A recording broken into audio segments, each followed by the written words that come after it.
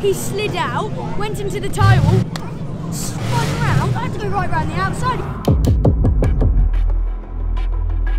Driven Dreams take 1. Driven Dreams. This isn't a sport, it's a lifestyle.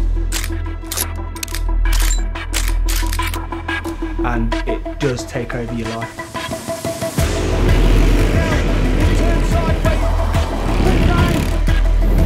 It feels nerve-wracking and also very exciting. The entire family has to support this to get to the level that he's at. If you fear of crashing, there's no point in doing it. Be able to drive a car that goes 100 miles per hour. Just have no fear to just send someone down the inside.